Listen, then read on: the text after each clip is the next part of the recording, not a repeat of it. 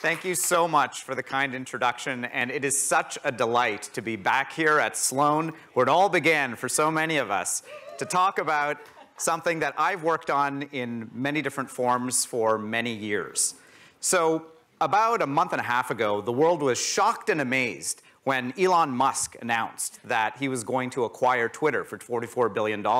And then we were all equally stunned when he announced that the deal was going to be placed on hold because of concern around bots and how much fake activity there was on Twitter. So what exactly is the concern? What can Twitter bots do? Well, fundamentally, they can accelerate the spread of information. But it's specific types of information that we're most concerned about being spread too rapidly. Here's a framework from First Draft News that talks about some of these forms of bad information that we're concerned about. And I want to make a distinction here between some terms that you might have heard conflated in the past, specifically misinformation and disinformation. So as you can see here, there are very different meanings that are associated with misinformation, disinformation, and malinformation. There's just bad information out there that can hurt someone that isn't necessarily spread with any sort of intent that is actually accurate, and that's what malinformation is. Misinformation, on the other hand, is just when something which is incorrect is spread, but it might be spread inadvertently, without any intent to do harm.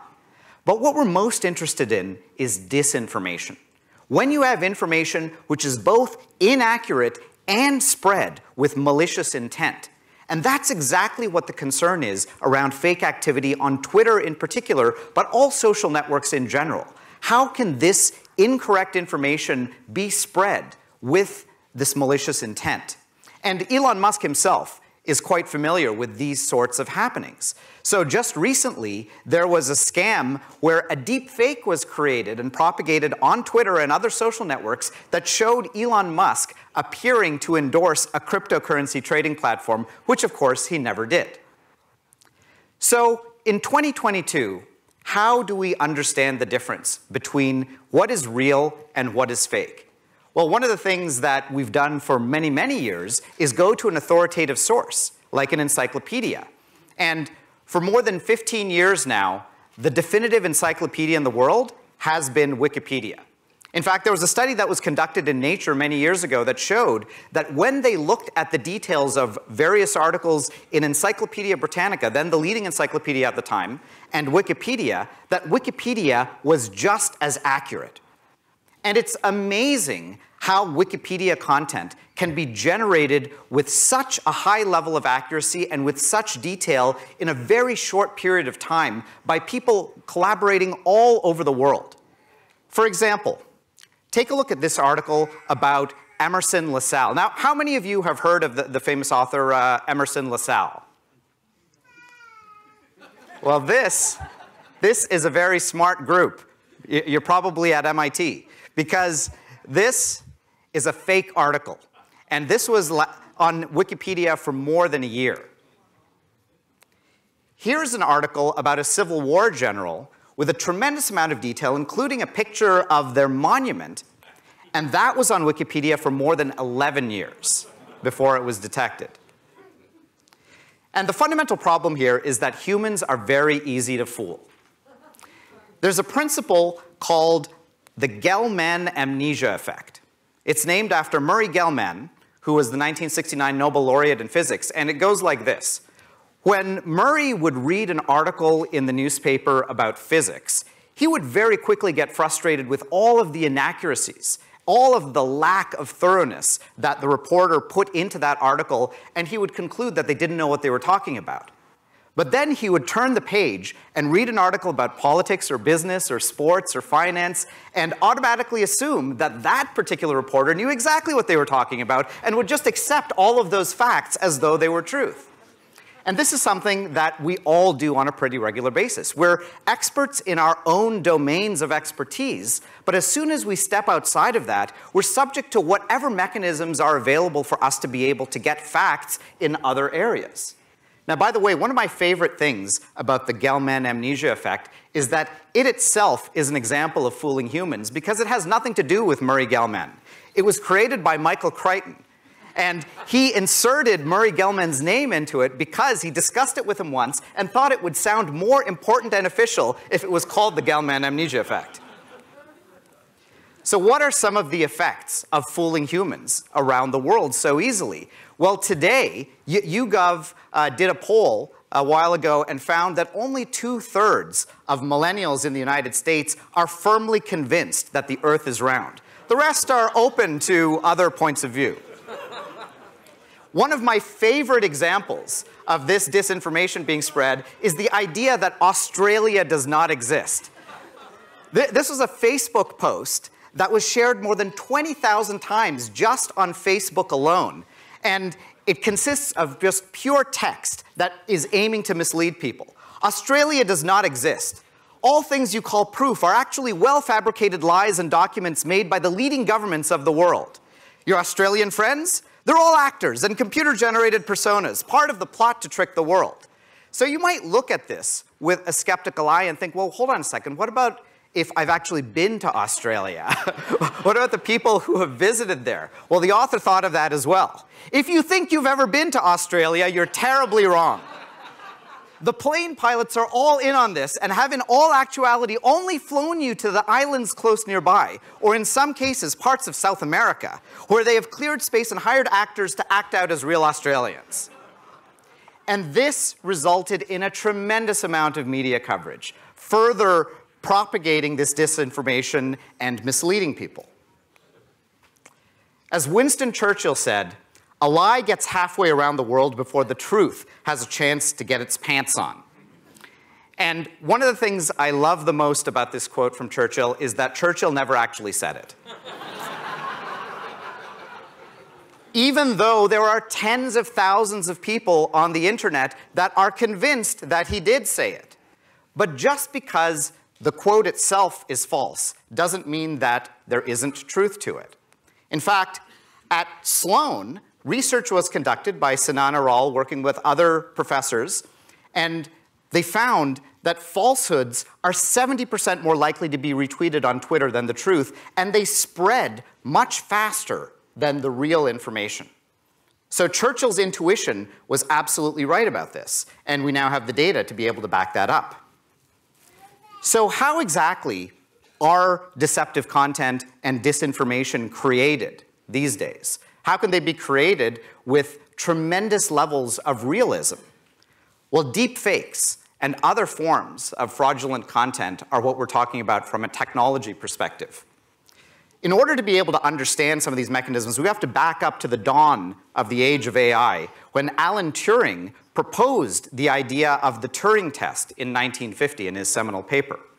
And the idea of the Turing test, which I'm guessing many of you have heard of, is whether or not it's possible for a computer system to become so powerful that it would be able to take the place of humans in various forms of activity in order to be able to fool other humans. If it could be so powerful that we wouldn't be able to tell the difference as human beings ourselves. Now, when this idea was brought up, technology was, of course, in a much earlier state. And even decades later, there was a tremendous amount of skepticism about whether or not this was even a useful concept. There's this great article that was written in The Economist in 1992 saying that, Turing may be right. We may actually get to the point where we're going to be able to pass the Turing test. But what's the point of that? We already have human beings. And I love this, that, should a shortage arise, there are proven and popular methods for making more of them. But of course, there is an application for fooling human beings. Fooling human beings is an incredibly powerful way to be able to use artificial intelligence, and we're already seeing examples of the Turing test being passed in very restricted circumstances. This brings us to fake videos and deep fakes. So you might have seen some of the early examples of deep fakes about 5+ years ago, doing amusing things like inserting Nicolas Cage's face into different movies. And this was a curiosity, and it was amusing, but it wasn't particularly dangerous, and it wasn't particularly convincing. Nobody would look at this image and think that Nicolas Cage was really in that movie. And in fact, there was a tremendous amount of talent required to be able to get this right. Reporters and other folks who were experimenting with this technology discovered that they could produce results that looked okay, but not particularly good. A few years ago, a Tom Cruise impersonator named Miles Fisher teamed up with a very talented visual artist named Chris Ume, and he was able to produce a set of videos that were uncanny in terms of not only their resolution, but also to be able to get Tom Cruise's mannerisms down, to be able to get all of the different facial tics that a person has when they're really being video recorded themselves, to get that accurate. And that was something that caught a lot of people's attention, because now all of a sudden you could use this technology and create something that would definitely fool a lot of people if they didn't know that a video was synthetic. So based on what you've seen and what you've heard so far, how many of you, show of hands, would say that deepfakes today are as good as visual effects from Hollywood? Maybe about 20% of you would say that. So let's take a look. I don't think it's a spoiler to say that Luke Skywalker made a reappearance in The Mandalorian. Or if it is, then you need to catch up. And people were amazed to be able to see the younger version of Mark Hamill rendered here.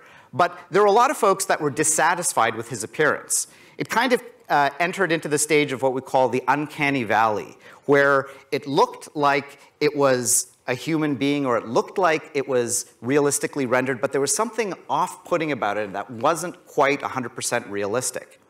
And so a visual effects artist used deepfake technology, and in 4 days came up with a version of that same video that everyone thought looked a lot better.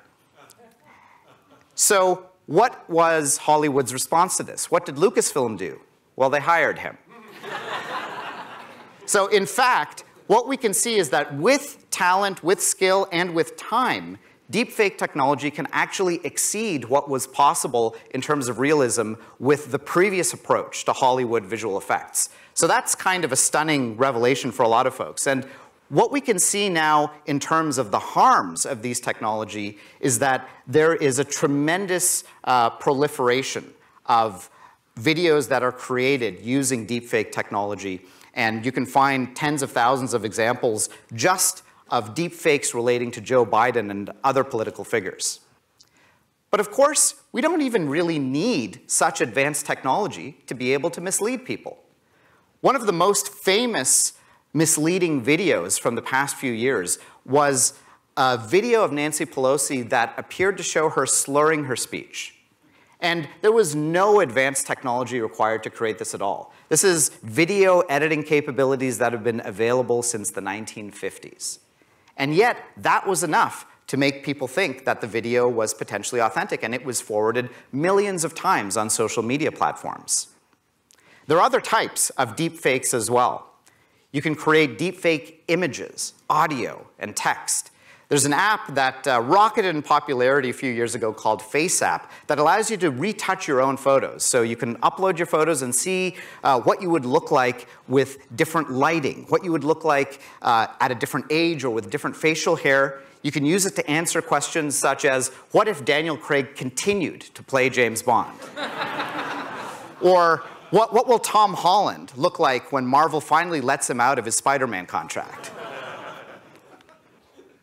You can also use this technology, and the technology itself is called generative adversarial networks. That's what's used to be able to create these types of deepfakes, to be able to synthesize faces from whole cloth. So if you go to the website thispersondoesnotexist.com, it uses this technology to be able to create faces of people who simply don't exist at all. You can also use the technology to be able to mimic people's voices. And this has been used by cybercriminals in a number of different cases already, and this is something that we expect to proliferate over the years. A few years ago, there was an AI model that was created to be able to generate text, and it was able to generate text that was so realistic, it was kind of scary, the speeches that it could generate that sounded like they came from real UN officials. OpenAI, an organization that conducts various types of AI research, created a new language model, and they said that it was so dangerous that they were concerned about releasing it to the public. And then they released it to the public. And everyone was amazed at its capabilities. So what this language model is capable of doing is taking any sample of speech and extrapolating from it. You can give it various forms of directives and configurations, and it can generate text that's going to be realistic in a variety of different domains. So The Guardian used this to be able to create an entire article, and it gave GPT-3 the mission of writing an article about how robots come in peace and are not a threat to humanity. And when you look at the text of the article, you can see that it's writing in coherent sentences. It's writing almost with a specific style, much the same way that a human author would. Here's a website that was created combining some of these technologies. So taking images generated by thispersondoesnotexist.com and using a language model to be able to generate text, now we don't need folks in marketing anymore. We can just generate these blogs automatically. And you can see that it's actually talking about something that sort of makes you scratch your head and ask, maybe Google is adding a third headline to its text ads.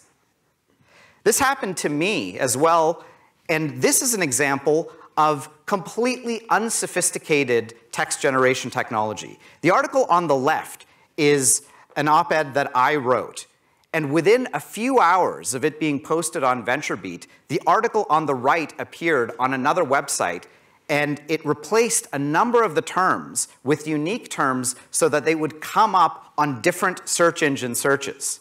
And the reason that various individuals and organizations create bots and scripts like this is because they want to make money. So this article on the right had ads next to it, and whenever anyone would be misled and go to that site rather than VentureBeat, they would make money off of the ad impressions and off of the ad clicks. So how exactly does this deceptive content and disinformation get propagated? Well, this is where bots, fraud, and abuse come in. And bots is an overloaded term. People mean many different things when they talk about bots. There are poker bots that actually play better than most humans, and there are various forums that ban the use of different types of gaming bots. There are ticketing bots that will buy up tickets before the real human beings who want to attend that particular event are able to purchase them. And some of the most sophisticated bots in the world are actually sneaker bots.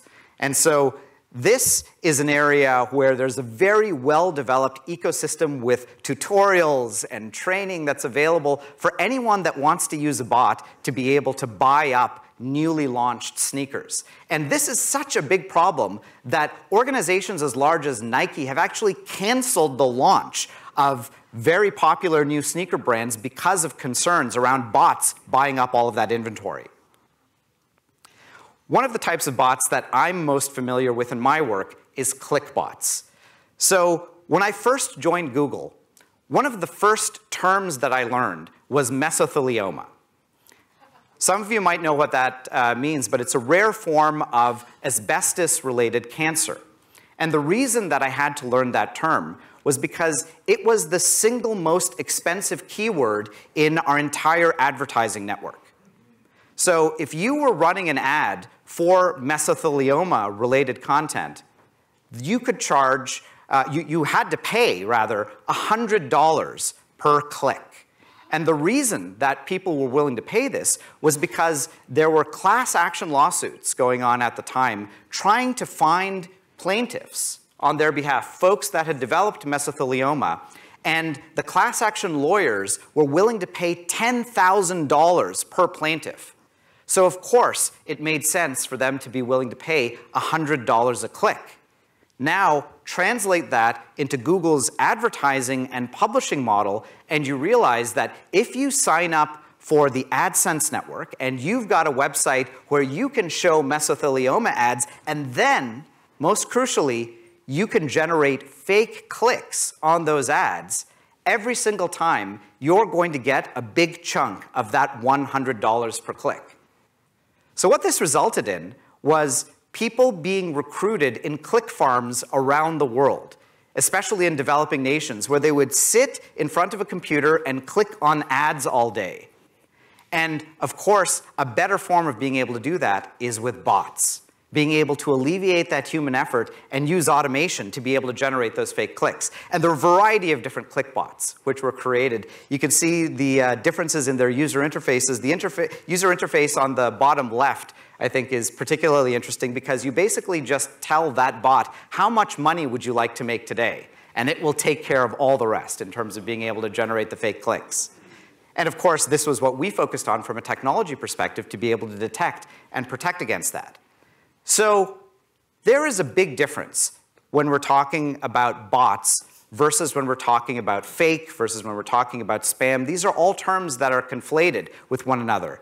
And that brings us back to Elon Musk and his concerns around Twitter, because what we see in the headlines is a tremendous amount of this conflation, where people are saying how much activity is fake, how much activity are bots, and they're generally meaning the same thing, but they're meaning it in a very imprecise way. So if we look at the specific types of activity that we're actually interested in, what we see is that if we consider real, legitimate Twitter activity to be a single individual using a single account in a way that they announce, this is my account and this is my identity, there are many classes of behavior that deviate from that. There are bots that are undeclared. It's a Twitter account that appears to be a human being, but all of the content is algorithmically generated. There are bots that are actually announcing that they're a bot, and they're behaving in automated ways. And that's actually a form of activity that has been part of the Twitter ecosystem from the very beginning, and no one thinks of that as fake or misleading, but it is absolutely automated from a technology perspective. There are also role bots, like the bots that retweet the headlines for the New York Times on the New York Times main account. Nobody's objecting to those types of bots, and yet do you want to include that in your count of fake activity? But then there are other forms of irregular accounts. There are impersonators, folks that have registered accounts, often in the name of a celebrity, and they're claiming to be that celebrity. And that's something that Twitter's trust and safety team looks at on a regular basis to try and discover and remove. There are folks that transparently use multiple accounts. So the concern there is, how do you count the number of accounts and the number of users that are actually active on Twitter's system if people can have multiple accounts, and it might be difficult for you to be able to tie those multiple accounts together. There are sock puppet and burner accounts, where you've got an individual who might have a main Twitter account that they use under their own name, but then there are many other accounts that they've registered in order to be able to respond to their critics or to be able to try and manipulate the public discourse in some way that isn't tied to their name. And this is something that Kevin Durant famously did to be able to respond to different folks on Twitter that were criticizing his performance in different games. There are also pseudonymous accounts. So using a Twitter account, but not under your own name. And the most important category is mass registered accounts. And this is what we're most concerned about from a scale perspective and a technology perspective, because this is when you've got individuals or organizations who are registering thousands or even millions of accounts en masse in order to use those accounts at some later point to either spread disinformation or amplify content, or to basically use those accounts for resale purposes for whatever means or whatever aim they have. When you look at Facebook, they spend a tremendous amount of time and effort on discovering these mass registered accounts. And in fact, they released some statistics saying that they removed more than 3 billion fake accounts from their system in just the span of 6 months. That's more accounts than they have legitimately on their system that they're removing because of fake account registrations. And even still, they were removing large networks of fake accounts after they removed those 3 billion to the tune of 43 million plus. So you can consider those 43 million accounts that weren't caught in the first sweep. What happens with these accounts? They go onto marketplaces. The cybercriminal ecosystem is extremely federated and commoditized. We see one group of cybercriminals that concentrates on a particular area of expertise, and that might be mass registering social media accounts. But then there's another set of cybercriminals who actually utilizes those accounts to further different goals.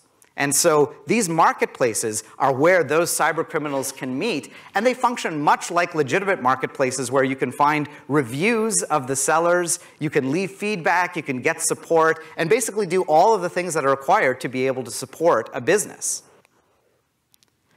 Part of the problem here, in terms of controlling accounts around the world and using them to propagate disinformation and perpetuate other forms of deception, is that stolen passwords have reached epidemic proportions. So think about the way you use the web yourself. How many passwords do you have to maintain on a regular basis? If you're like most users, it's probably numbering in the hundreds at this point. And it gets extremely frustrating to be able to pick a unique password for every single website, so you probably fall into some patterns. And in fact, what most users do is they reuse passwords constantly. The problem with doing this is that it creates a new type of risk that nobody ever thought about beforehand. Because of the giant data breaches that have occurred on websites over the course of the last decade, you now have stolen passwords from one site in the hands of cybercriminals who will use technology to be able to test those passwords on completely unrelated websites. So what that means is if you're using the same password for LinkedIn as you're using on Gmail, a cybercriminal can take the LinkedIn breach and use that password that they found to be able to test whether or not the same password works for that same email address on Gmail. Now imagine you're using the same password for your banking website. Imagine you're using the same password for your government access website. Imagine you're using it for your employer. This is what we call the attack surface of stolen passwords in the cybersecurity industry, and that attack surface has become vast. Here's an example of yet another very specialized form of cybercriminal tool. It's called Sentry MBA, and it looks like just a regular Windows application, but in fact, this is exclusively used for what we call credential stuffing attacks. That is the act of taking stolen passwords from one website and testing them automatically using this bot framework against completely unrelated websites. And this allows cybercriminals to be able to take over tens of thousands of accounts in just the span of a few hours. What does this look like in the real world when we're talking about the sites that are being attacked? Here's some data from my team at F5. And this shows what normal web traffic looks like over the span of a week. So if you haven't seen a lot of web traffic, let me tell you what's going on here. Typically, when you're awake, you use the web more than when you're asleep. So what we can see here is that you have peaks of activity on every day of that week during the times when people tend to be using their computer, and then that dips down during the nighttime hours. Well, here's what the traffic looked like on one of the largest retailers in the United States. That's not a healthy pattern of traffic. That's weird. Why would the traffic look like that over the span of a week? Well, we put our technology in and analyzed what was going on, and what we discovered was that that pattern of normal web traffic was actually there, but it was a tiny sliver of the total traffic that that website was receiving on a 24/7 basis. The vast majority of the traffic, more than 92% of it, was coming from sustained credential stuffing attacks. Cybercriminals taking your stolen passwords and testing them against the login form of this website to see if they could take over your account. And this is not an isolated case. This is something that we see in basically every single industry. We see this in retailers in the luxury segment. We see this in large airlines. We see this in hotels. Basically, any website that serves thousands or millions of consumers is subject to these types of attacks. So it's very, very important that you think about what your most valuable accounts are and don't reuse passwords across those websites. So you might think, well, isn't this why I have to prove that I'm a human every single time I log into a website to be able to protect against these kinds of bot attacks? And that's exactly what the idea of CAPTCHA was when it was invented. In fact, CAPTCHA harkens back to the dawn of artificial intelligence because it stands for Completely Automated Public Turing Test to Tell Computers and Humans Apart. So the idea was that we're going to administer a Turing test to figure out whether or not something is actually a bot. And this was a great idea when it was created, and now we spend a tremendous amount of time solving CAPTCHA around the world, and this has transformed into a variety of different shapes. One of my favorites is using heavy metal band logos as a CAPTCHA. And the most common form of CAPTCHA that is still used throughout the world today is what's called a synthetic distorted text challenge, the squiggly text that you have to read. Now, of course, one of the things that we know is that computers have gotten a lot better at being able to read distorted text. So Google was wondering about this and did some research a few years ago to discover exactly what the state of the art looked like in terms of solving these synthetic distorted text CAPTCHA challenges. And what they discovered was that humans had dropped down to a 33% solve rate. We were terrible at reading these, and they're getting more and more distorted over time, and we don't know what they're saying. But when you look at machine learning-based optical character recognition technology, it had shot up to a 99.8% solve rate. So this is very concerning, because now CAPTCHAs are doing exactly the opposite of what they were intended to do. They're creating tremendous amounts of friction for the entire world of humans, but they're introducing no real barrier for cybercriminals, and in fact, they're getting worse and worse. If you're anything like me, you're even more confused by CAPTCHAs and spending more time solving them than ever before. And now, there are cybercriminal CAPTCHA solving services that will use optical character recognition, that will use machine learning, that will also use click farms of human beings in order to be able to provide CAPTCHA solving as a service to other cyber criminals that just need to be able to get past a CAPTCHA challenge in order for their bots to function. Death by CAPTCHA advertises that they will solve 1,000 CAPTCHAs for $1.39, and they even have a discount for gold members. So what happens when we take sophisticated disinformation and couple it with automated distribution?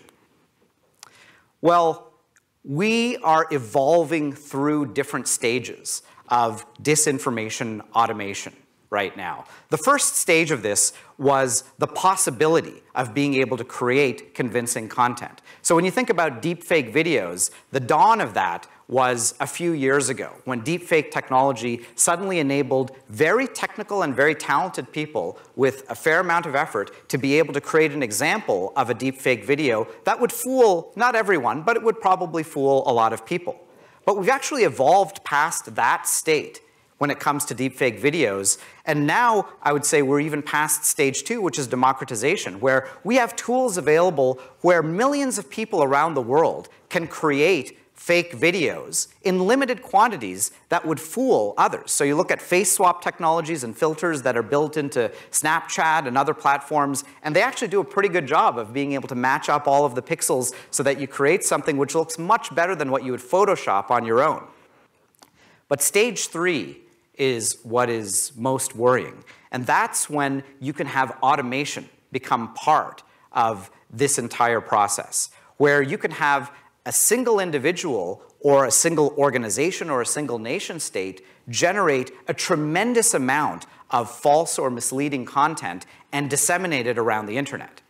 And that's exactly where we are when it comes to many types of text or fake images.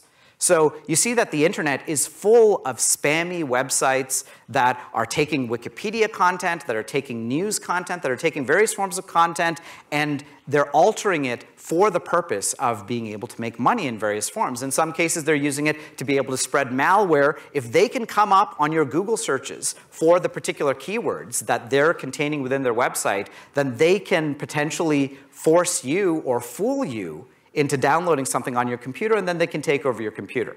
There are a variety of different reasons that people want to drive traffic to their websites, but using false content in various forms is one of the most compelling ways for them to do so.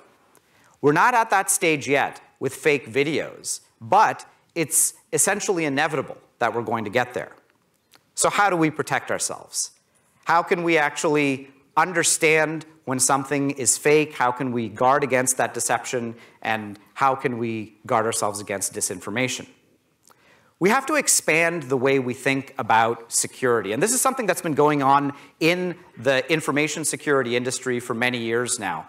We're moving past the idea of just thinking about creating locks and creating authentication mechanisms where we'll just assume that if someone has entered the right password, that they're the legitimate owner of that account, for instance. We no longer make that assumption. We know that bad guys might have that password, and now we need to look at all of the information that we can get about behavior on that particular account.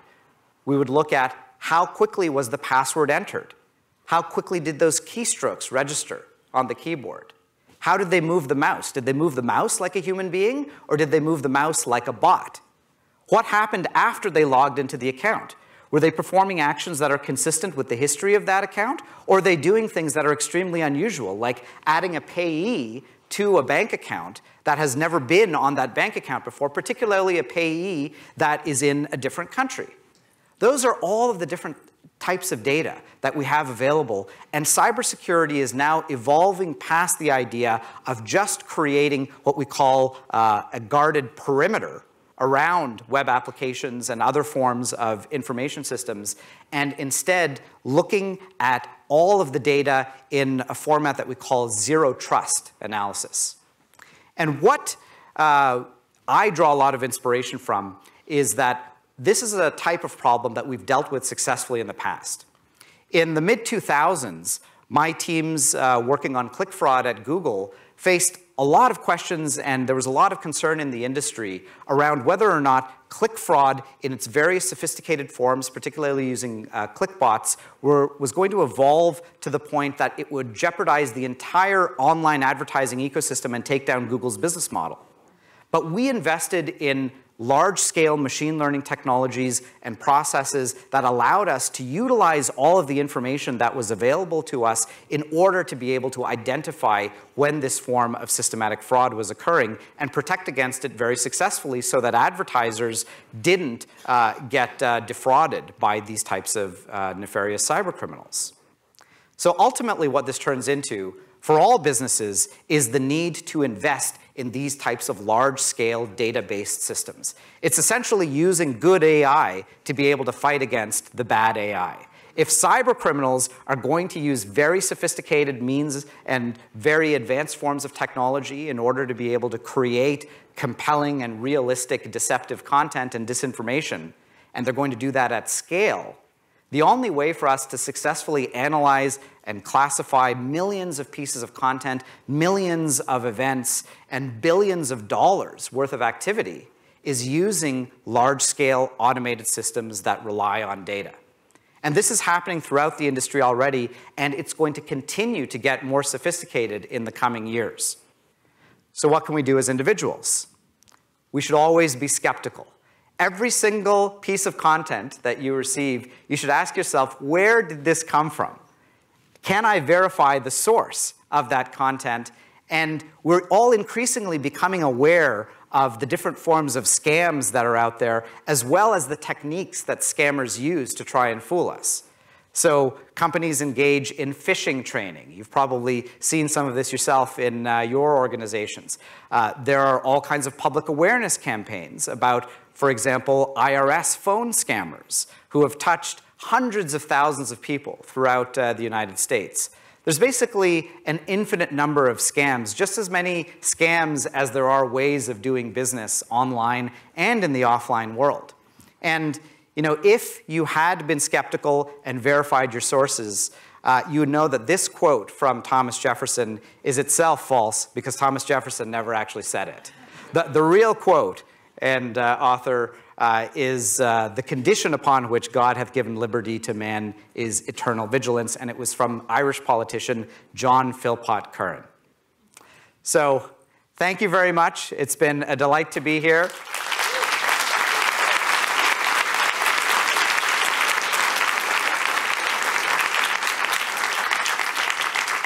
And we have some time for Q&A. We've got microphones set up on both sides here. And yeah, we have about 10 minutes. If you could just come to the microphones, then everyone will be able to hear your question. Phenomenal and frightening, but great. You're a great presenter and brilliant. So my question is using biology. So we know about retina scanning when you go through with clear, maybe some way to use genetics or molecular biology to cut down on some of this. Just if you can comment on that. Yeah, you know, biometrics are a great example of a game changer when it comes to security technologies. And the most widely used biometric authentication mechanism in the world is actually what's built into your phone.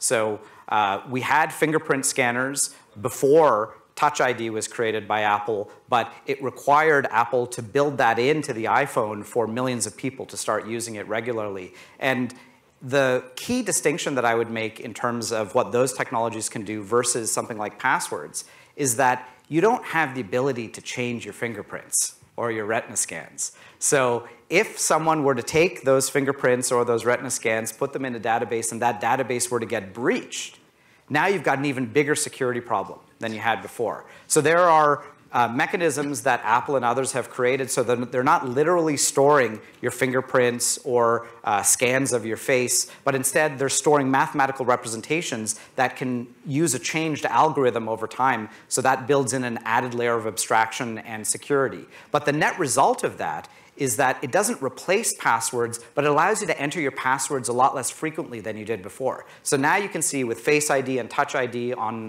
your phones and similar mechanisms on other mobile devices, you can bypass having to re-enter your password. And so that saves you time in addition to creating a more secure mechanism. And so this is something that we can integrate into other parts of society as well, and that will definitely improve security while removing friction. So yeah, it's a great example. You talked to, oh, sorry. Oh, please. I'm sorry. Okay, so you talked about as we create new security interventions, the hackers also then find ways around it. So isn't this basically a race to the bottom, and at the end will depend on who has more compute power to be able to do this? That's a great question, and I often get the question, when are we going to be done with cybersecurity? When are we going to be able to conclusively win against the cybercriminals? And I think we all know that the answer to that is never. But that doesn't mean that we're going to lose either.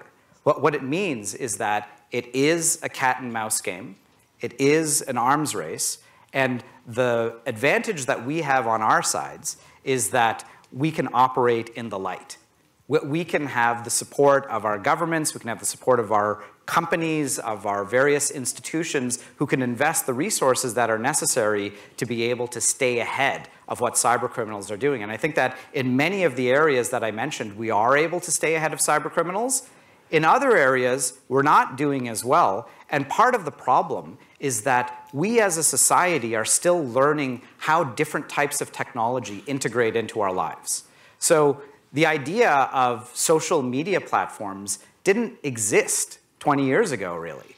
And so as we're using them more and more, now we're thinking about what the secondary and tertiary effects of those are on our lives, and we're thinking about what information do I want to put on those platforms, what do I not want to put on there, and how does this affect the discourse that's available through those networks. And there are big differences between those networks as a result of us using them in different ways. So for example, you look at the discourse on LinkedIn, and it's actually a lot better than the discourse that you see on Twitter. And one of the reasons is because people generally, and I know that there are exceptions to that. There's lots of spam that's existing on every single social network out there. But because of the fact that people think when I'm posting something on LinkedIn, my coworkers and my boss are going to see this, that generally enforces a better level of behavior than on Twitter, where for some reason people think that even though they're posting under an account that is using their own name, that nobody that they care about is actually going to see it. And so that leads to all kinds of terrible behavior. And I think that what we're going to see over time is that people are going to be more intentional about how they use different platforms. And that's also going to have a balancing effect in terms of where we are relative to disinformation, where we are relative to cybercriminals, and so on.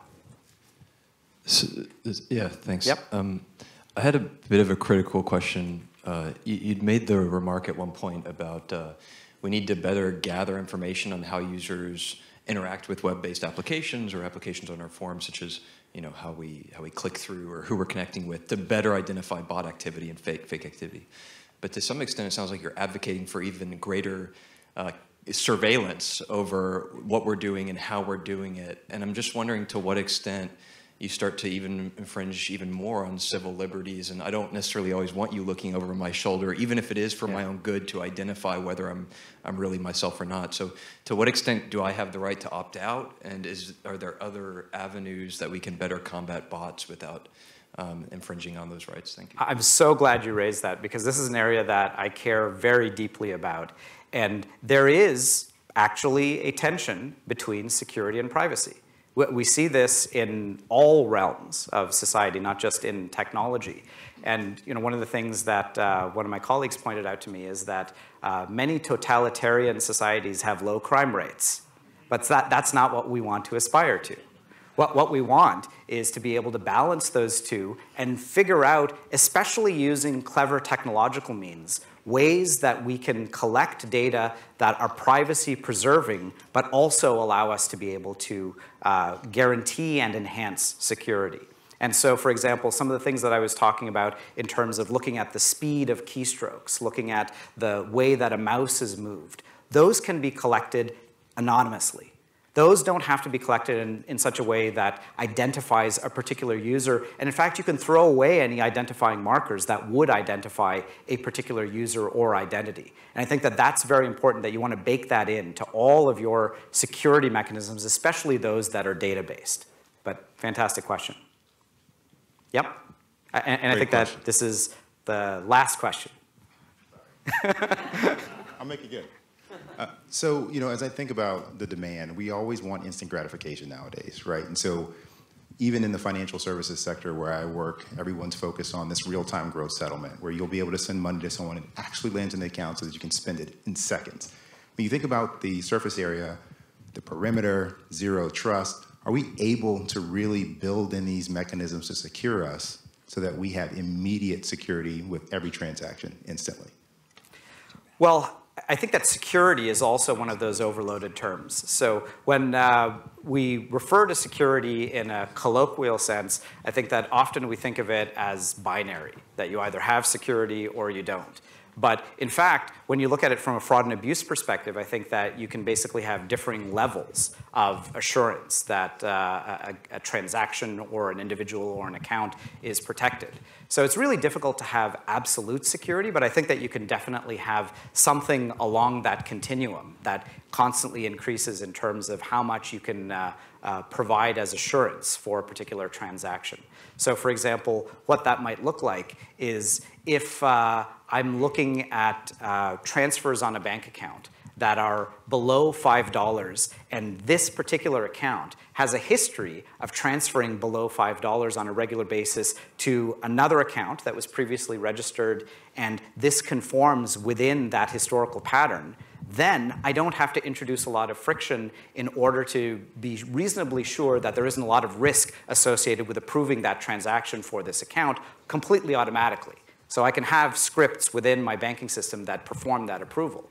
On the other hand, if I have suddenly $1 million transfer occur to an account that I've never seen before, that's probably when I might want to say, I'm going to hold up that transaction, I'm going to get someone on the phone, and I'm going to probably ask them for multiple forms of identification to ensure that it's really them before I approve that. And that's probably something that they're going to appreciate. They'll probably appreciate that I didn't just automatically have a bot approve that $1 million transfer and then have to clean it up afterwards. And then you can figure out everything in between. What are the different rules that you want to apply? And this is one of the great things about using data and machine learning. You can start to infer a lot of those rules. You can start to say, here are a variety of different types of transactions that we're going to approve completely automatically. And you can do the same thing on all kinds of applications. So I think you can strike that balance over time, and we're getting better and better at it. Thank you so much, everyone.